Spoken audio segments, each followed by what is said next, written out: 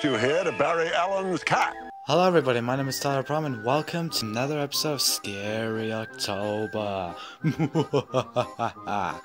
The Creeds moved to a new house in the countryside. Their house is perfect, except for the mysterious cemetery in the woods behind the house. Pet Sematary was released on 21st of April 1989. It would be followed up by a sequel called Pet Sematary 2, with a reboot released last year called Pet Sematary 2019. The original film starred Michael Hughes as Gage Creed, Dale Midkiff as Lewis Creed, the late Fred Gwinney, hope I'm not pronouncing that wrong, as Judd Carndale, Dennis Crosby as Rachel Creed, and Blaise Barty as Ellie Creed. The film was directed by Mary Lambert. The box office is pretty good with over 57.5 million. My thoughts on this movie? So far this one is the best Stephen King film I've watched this week, other than what I'm about to watch afterwards.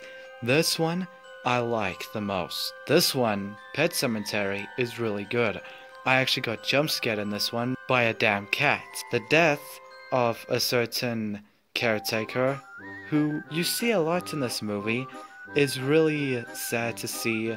The acting of the child called Gage, yeah, you want to take him seriously when the thing happens to him. He becomes the thing. I don't want to spoil it, but you can't take him seriously for how adorable he acts, okay? The father of this film is completely gone mad at the end of the film. I won't say what happens or what he does, just trust me. Basically, if you take a pet, once it's died, you bury it at the pet cemetery, except one little detail. It's not with the other dogs, cats, mice, or any other of them. You put them at the far back. You put them there, those mother cluckers come back to life. And it does work with humans as well, but again, don't want to spoil much. For this film, I would have to rate it a total 9 out of 10. Some things I was just not understanding about, but other than that, this was really good. This was really good. I approve it. What do you think of this film? Would you watch it? I would again, but other than that, hopefully you enjoyed this video. I will see you guys